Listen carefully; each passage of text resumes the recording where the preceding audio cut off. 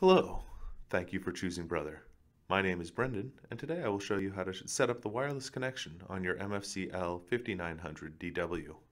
These instructions also apply to the MFCL5700DW, MFCL5800DW, and MFCL6700DW.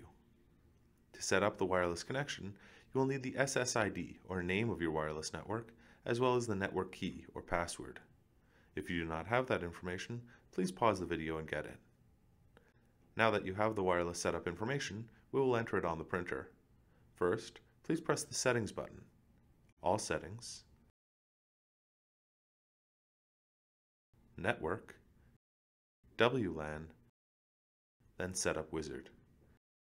If you are prompted to enable WLAN, press Yes. Once a list of available networks comes up, select the SSID or network name of your wireless network. Next, key in the password. Keep in mind it is case sensitive. This is how you switch between upper and lowercase letters. This button lets you switch between letters, numbers, and symbols. And this is how you erase a character. Once you have entered your full password, press OK. Once the screen says connected, the printer is on your wireless network and can now be installed on any computers you want to use it from. And there you have it.